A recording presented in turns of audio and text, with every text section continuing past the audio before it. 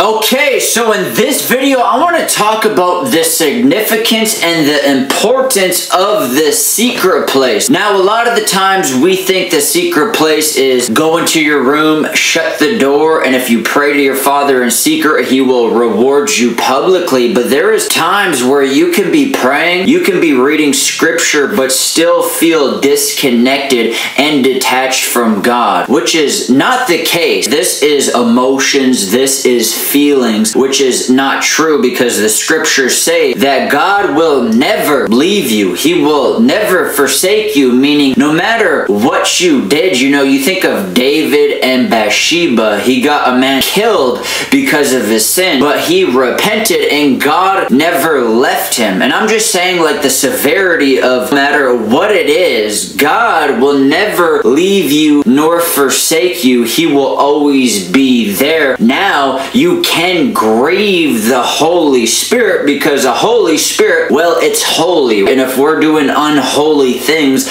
unjust things, or we're doing things outside of God, it's going to suppress, it's going to water down His Spirit. And when that happens, we can get to a place where we're leaning on our own understanding, or we're operating in our own strength, and we can tap into sensual wisdom, which the scriptures talk about. And this tends to happen when we are not walking in harmony, walking in step with God. We pick up this sensual wisdom, this earthly wisdom, when we're operating in our own strength, in our own understanding. And this was something that Todd White brought up, and it is so true. When you're not abiding in Christ, I mean, if you're born again, the Holy Spirit is with you, but if you're not taking that time with Him, if you don't have that peace that surpasses all understanding, the comforter of the Holy Spirit, if you can't just feel His presence, because a lot of the times we leave God at home and then we go to church. We leave God at the church and then we go to our job, because we're like, oh, well, we have a secular job, so why would I take God there when we're called to be the light of the world? So you take the light of the world into these secular places. But a lot of the times we just leave God out of certain things or certain situations where we could just be on autopilot, operating in our own strength. And the scripture says, if you think you are strong, be careful lest you fall. There's so many times where we could be, I don't want to say departed from, but we could be outside of God's will, outside of what the Lord has us to do, which He will turn all things around anyways. You think of Jonah the prophet, how God turned his disobedience into something that glorified God and fulfilled His will. Let's break this down. He was running away from Nineveh because it was a violent place. It would be like us going to the Middle East or somewhere where they despise Christians, or some violent place, preaching about repentance. This is what God called Jonah the prophet to do. And he's like, no way. So he ran away and he got thrown off a boat, swallowed up by a whale, and the whale spit him out into Nineveh. And these people praised and worshipped the marine kingdom. They were worshiping a fish god, the water kingdom. That's what they were worshiping, which is something that is very common. It's still very common. So he got spit out by a fish, and that was their god. He had acid, he had all of this stuff all over him that made him glow, and they're like, this guy just got spit out of our god, let's listen to him. And he's like, no, there's actually another god, you guys got to repent. And they're like, okay, and they all fasted. So even in his disobedience, God turned it around. And even in our disobedience, I don't want to preach this because Saul was disobedient. There's a difference. When you're just disobedient because you don't care,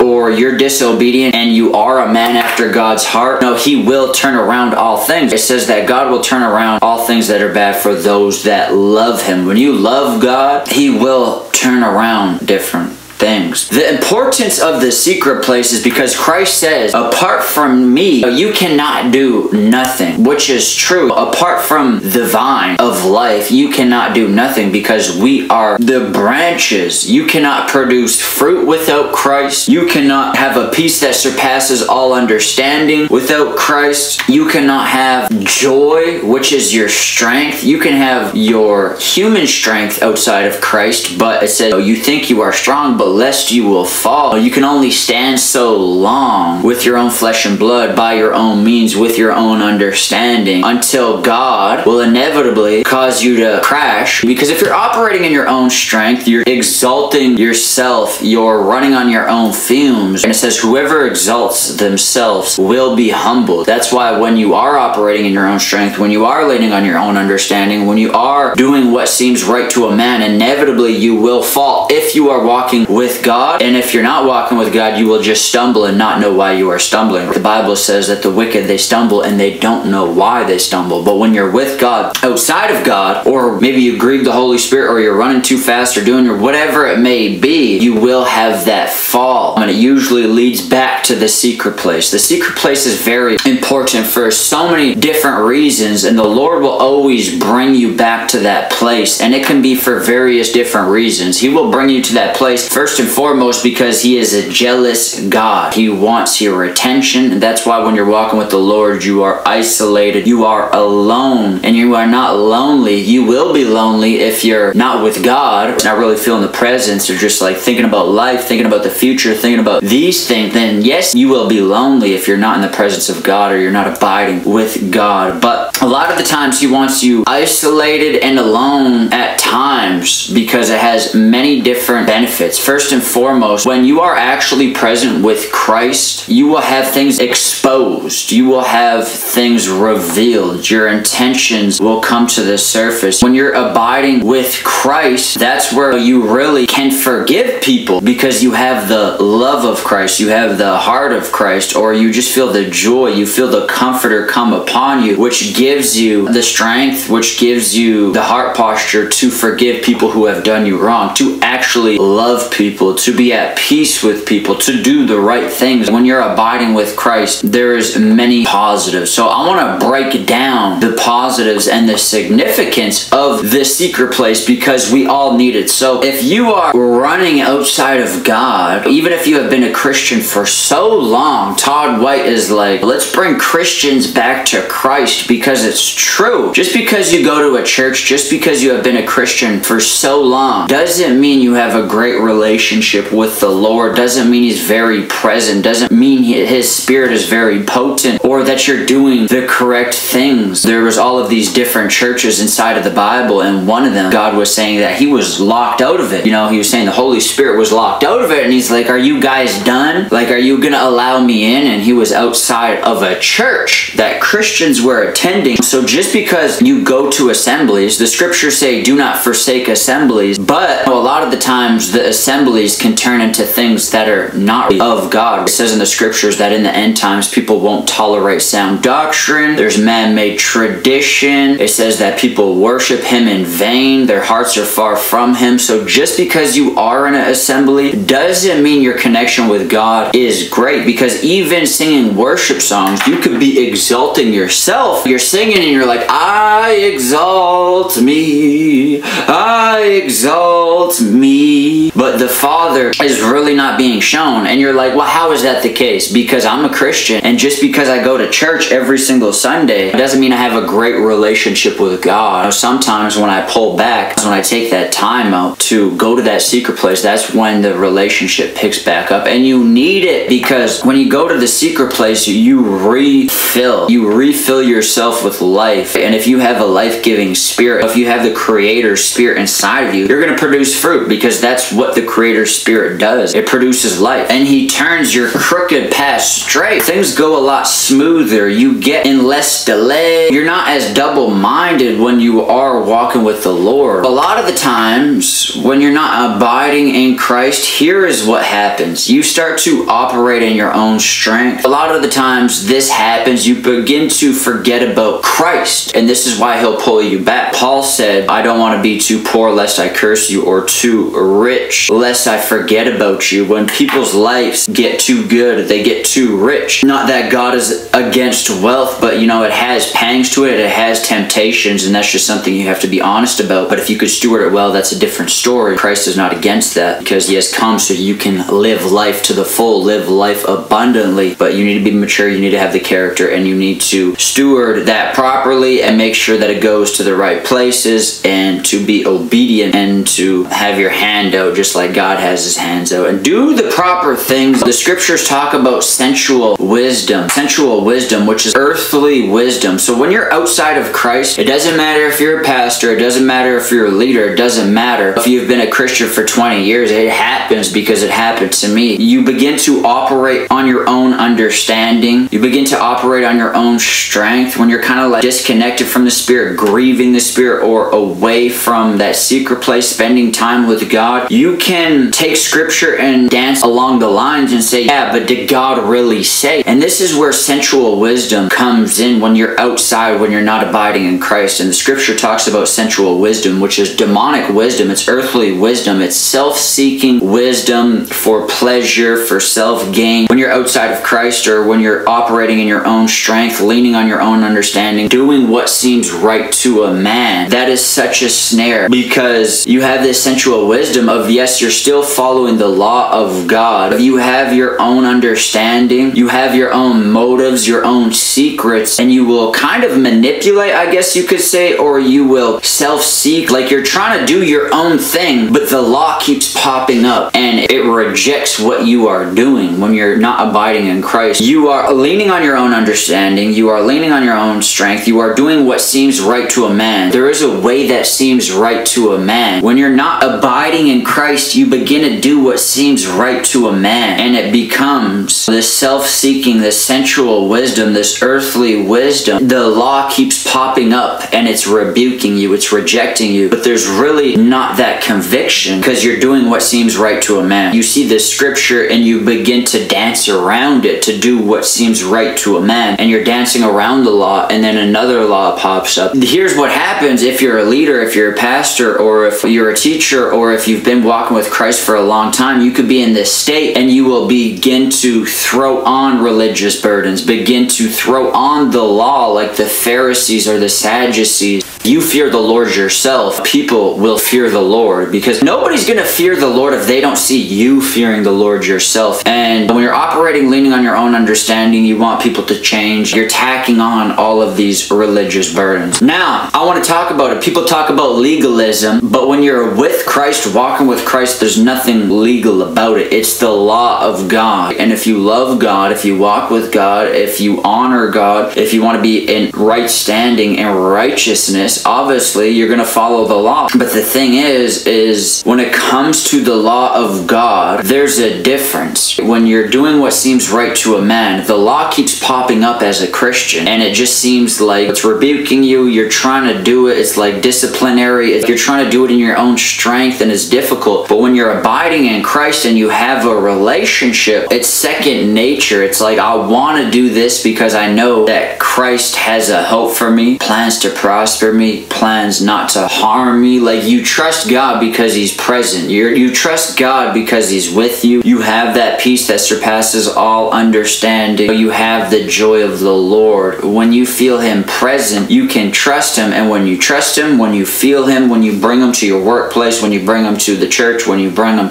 outside of the church, when you really walk with him, you will really follow his law, and it won't be burdensome. It will be a relationship, and you will do it because you know that it will strengthen that bond. It's just like, for example, a wife. You love your wife, or you love your husband, and you feel that presence, you feel that they love you. When they say something, obviously you're going to want to strengthen that bond. Obviously, it's not like the law connects you. It's just like, also like, you know, a father that you know has good intentions, that you know loves you, that is present, that is active, and is saying things, and you know that you can trust him, that if you follow those, you're going to have the best outcome because he has experienced it all, and Christ has experienced it all. And the secret place is important because it takes away people pleasing. When you're in the secret place, it gives you a boldness, because if you're outside of God, or you're just amongst people 24/7, or you're a Christian and you're around leaders and more leaders and more leaders and more leaders, they can become your idols, they can become your gods, or they can become your commands, or who you follow, or whom you listen to, or they can become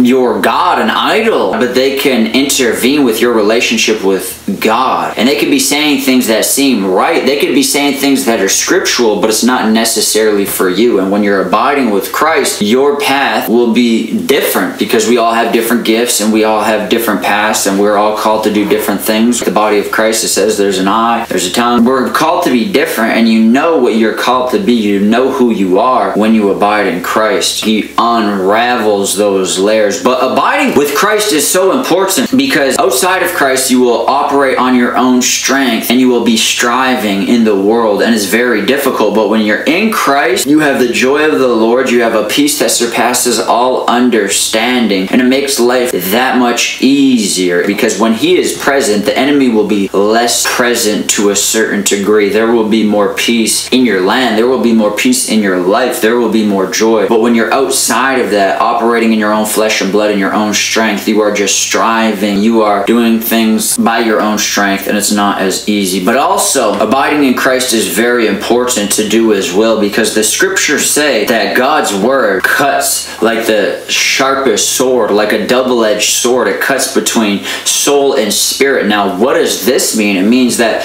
when you hear the word of God, it's supposed to bring conviction. It is cutting between the lies. It is that light that comes down and it cuts into you, and it hurts, it convicts. And the scriptures say that in the end times, people won't tolerate sound doctrine. They won't tolerate conviction, meaning that they are living in lies of the enemy. And I would not want my ears tickled all the way into eternal flame. You want to be convicted, because that brings transformation, that brings fruit, that brings the presence of the Lord. It brings you closer to the Lord. The truth will set you free. Lies are comfortable, but lies are also of the enemy, and they're destructive, and their only job is to steal, kill, and destroy. So when you're in the secret place, you get that boldness. You are so present with God that when you come amongst people or a congregation or whomever, you speak the truth, and you're minding the things that matter in the end. You're not minding people's minds or what they think about you. You're doing what God wants you to do. And when you're abiding in God, that's the most loving thing you can do. A lot of the times we think being a people pleaser or doing what people want or saying what people want us to say is a loving thing, when actuality it's not. It's very destructive, and it leads people down a path of more destruction. The most loving thing you can do is being present and active and being in that secret place and speaking the truth. And the only way you can speak the truth is if the presence of God is with you. But that's what it is, and you get that boldness, you get the truth from that place. And when you hear God's words, it pierces between the lies. That's why people get angry, they get convicted. It's because God's word is piercing, it is cutting, it is exposing all of the lies, and you want all of those lies exposed. Conviction is a major thing, especially when you're following God. Especially for me, if I stop feeling conviction, I begin to get worried, because it is the Holy Spirit that convicts you of your sin. When you first come to Christ, when you first get the Holy Spirit, you begin to feel conviction. Let's just say, for example, if you're drinking, smoking, partying, all of these different things in immoral relationships, and you receive the Holy Spirit, you will begin to receive conviction, because that seed, God's seed, His Spirit has come down. The Bible says that the Holy Spirit will come down and be a comforter, but it comes down and you have that Spirit in you. You have that seed which grows into righteousness. It grows and it grows and it grows, and it convicts you. That's why when I came to Christ, I was convicted of the immorality. I was convicted of the things that I was doing, slandering. I was convicted of just so many different things, and that's how I really changed. It is just the conviction which led to repentance, which led to me producing fruit, which led to me growing closer to God. But conviction is important. Even now, if I'm not convicted of my actions, I'm worried, because it is a fearful thing. Not that the Lord will ever leave you nor forsake you, but you can grieve the Holy Spirit. If you're doing the wrong things, if you're going rebelling against the commandments, if you're just doing what seems right to a man and there is no conviction, and you get into that place, that's a dangerous place to be. And I feel like that's where a lot of churches, that's where a lot of places are. It's the way that seems right to a man, where you begin to say, yeah, did God really say, or you twist scripture to your liking or to your situation or to your circumstance or to your sin or to your wrongdoings. That's what sensual wisdom is. It's self-seeking. And that's what I noticed in myself that I started to do. Scriptures would say one thing, but due to my sin or due to my stiff-neckedness, I would try to say, did God really say? Or I would try to dance around it or be like, yeah, but this is the situation and I'm pretty sure God would understand. It's a way that seems right to man, and it's sensual and it's demonic, and it's something you have to catch. And abiding with Christ in the secret place really cancels that out, because you won't do what seems right to a man. You will do what seems right to God, because you have a relationship. You're walking with him. And also the secret place, it's important because when you have that relationship, when you have that connection, it makes life so much more easier, because in this life it says you will have trials. You will have various trials, but count it all joy. And that's just something we can't escape. In this life we will have troubles, but that's why the Holy Spirit is called the Comforter. He sent down the Comforter. So when you have the Holy Spirit, when you spend that time with God, there is that comfort. There is that peace that surpasses all understanding. There is that joy of the Lord. There is that anointing that breaks the yoke. There is this oil that makes things easier to slide through, easier to bear. When transitional seasons, you can actually trust God regardless of what the circumstances look like. Like, you actually have faith because you feel him, he's present, and you can move in the right direction. And it just makes things smoother. But that's the thing, it is very subtle, but it is a counterfeit. So when we're without God, we're operating on our own strength. And the scriptures say, you think you are strong lest you will fall. We're trying to operate in our own strength when we're not abiding in Christ. Christ is our strength. He is our rock. He is our foundation. He is that certainty. He is that peace. And it's just a counterfeit. And we have the commandments, we have the law, and then we have our own way, which is leaning on our own understanding. It's the way that seems right to a man. Or we try to find peace in all of these different things that are outside of God, or try to find fulfillment outside of God. Or we idolize things and put them above God. It's all counterfeits of not abiding in Christ. And a lot of the times the Lord has to humble us,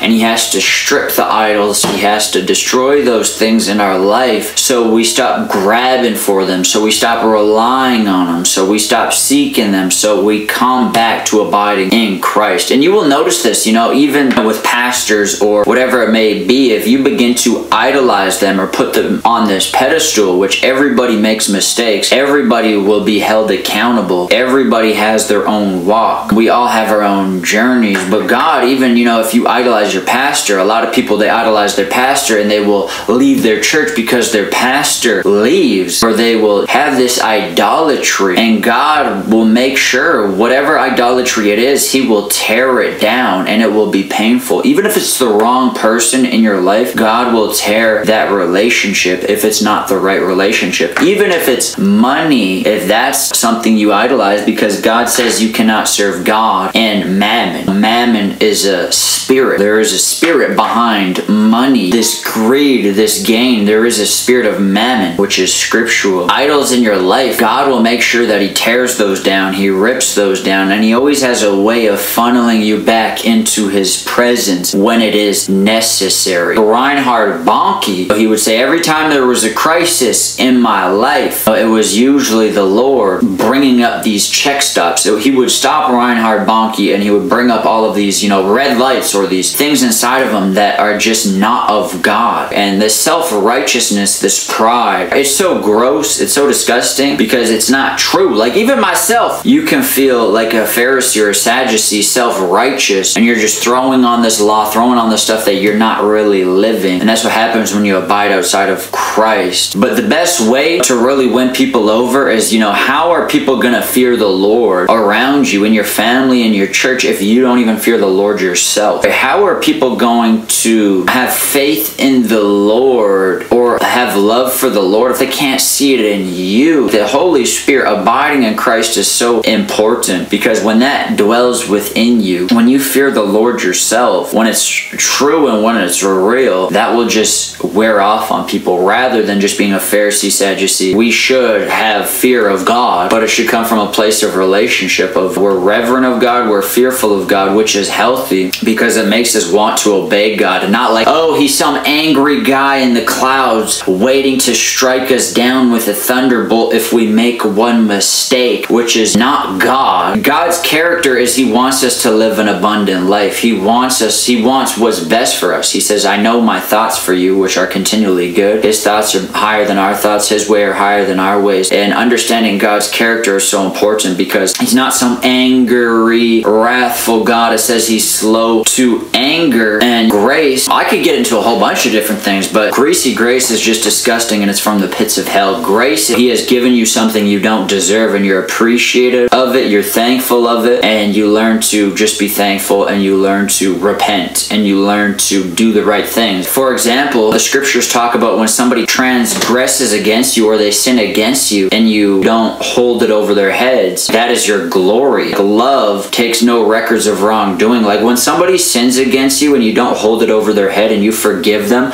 naturally they want to change, they want to repent, and they feel a sense of gratitude. And that's the same way with God. When you receive grace, grace is something you receive that you don't deserve. If we truly got what we deserved, we should be in hell. If you want what you deserve, go to hell. That's what we deserve, and that's what we would have got if he didn't send Jesus down to die for our sins. Grace does something. When you mess up and you fail or something happens, but God has grace to redeem you, to restore you, that's not something you take advantage of. That's something you're thankful of. You repent and you learn from your ways of, yeah, I'm not going to do that again, or I'm going to learn. So thank you. Woo, thank you, God. And mercy is when God withholds what you do deserve. Grace is when he gives you something you don't deserve. And mercy is when he doesn't give you something that you do deserve. Abiding in Christ is absolutely everything. He even says, apart from me, you can do nothing. And it's true, because when it comes to strength, which we need, the scriptures say that in this life you will have trouble. In this life there will be various trials, but take heart because he has overcome the world. It says that the joy of the Lord is our strength, and joy is not a natural emotion. Joy is a supernatural thing that comes upon you, right? It's a divine thing that comes upon you that you can only get from the Lord. And that would give you endurance. That will give you boldness. That would give you strength in itself just by abiding. And not only that, you know, the peace that surpasses all understanding only comes from the Lord. So when you have these trials, when you have these things that pop up, you will have peace amongst madness. If you have revelation in a culture that has gone mad, you will be just fine. If you have that peace that surpasses all understanding, you will be fine. So abiding and really having a relationship with God is so vital for endurance. It's so vital for going strength to strength, faith to faith, because the strength comes from God. The faith comes from God. It says, make sure to give an account when people ask, what is the hope that dwells within you? The hope of Christ. We're called to give an account when people say, what is the hope that is within you, which is Christ? Producing fruit comes from Christ, because to forgiveness comes from God. Like when you have the Spirit of the Lord within you, you learn to forgive very easy. It's like he wipes your mind of the past, and now you're focused on the present. It says that love takes no records of wrongdoing. So when love comes upon you, which is definitely only from the Lord, that also will just help you to produce fruit, because it helps you to follow the commandments, and God's commandments are there to bless you. They're there to prosper you. It's your best form of life. It's the boundaries of life, of what to do, what not to do, where to go, where not to go, how to be blessed, how to be cursed, what line to walk, which line not to walk, how to do things properly. Like it's God's road of how to walk in a straight line while not walking into a crooked path or walking into the enemy's territory or doing something that will be a snare for you. It's all wisdom, it's all instruction, it's all guidance, it's all wisdom to live a godly life, to live live a straight-pathed life. When you're abiding, when you have this presence, it's easy for you to give. It's easy for you to love your neighbor easier. A lot of these things that would be very difficult by yourself, operating on your own strength, when you're with the Lord, it will be second nature. It will be something you want to do because the Spirit is alive and active and that presence is among you. And humility comes to really putting God first. When you put God first, you will put His commandments first. Even the cherubim who were on the Ark of the Covenant, they had their wings blocking their face and blocking their eyes, because the angels on the Ark of the Covenant, they were glorious, they were prestigious, and out of humility they blocked their faces. Out of humility they blocked themselves to honor the Son, to honor God. And when you honor God, it's about making sure that God is seen, just like the angels. That's why it says God gives grace to the humble but resists the proud. God wants us to be humble, and He says whoever exalts himself will be humbled. Whoever humbles himself will be exalted. God likes humility. The reason being is because He is the King of Kings. And if you are proud